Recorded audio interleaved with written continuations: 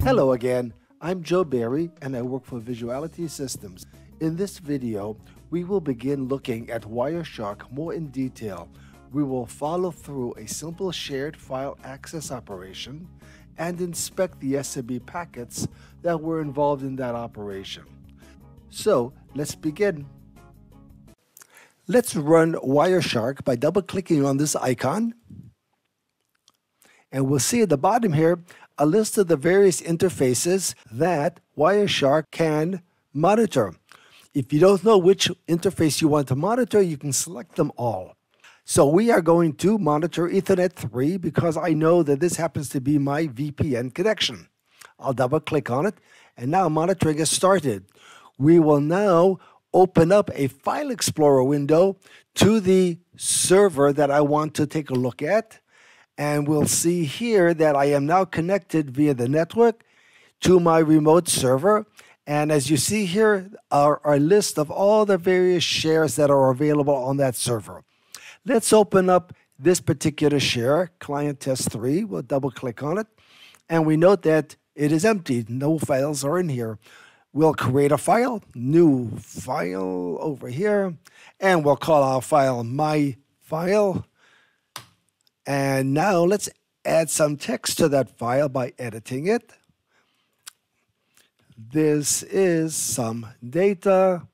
Let's save the file. Note the location of where the file is. We hit save. And now we have a file on our share. Let's go back to Wireshark. And as you can tell, we have been collecting packets as we move along here. Let's stop the process by clicking on the stop button here.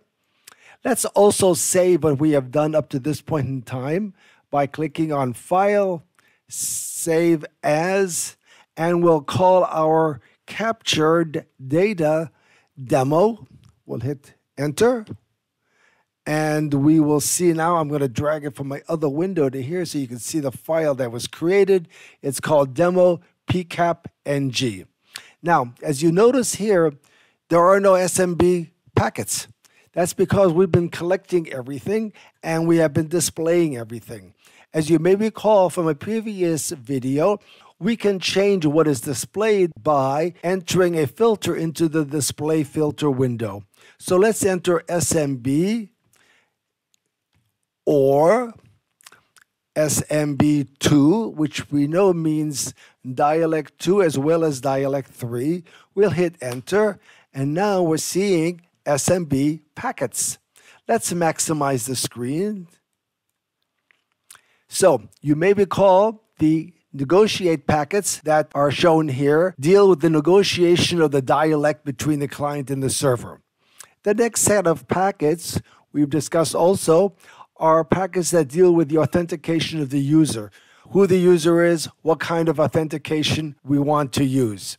We want to now look at how was it that SMB presented us with our list of shares on the remote server. How did we get that list of shares? So there is a particular command that we want to take a look at that returns that information. So we look down for that packet, and we find that it's over, that we're looking for is here. Netshare enum all.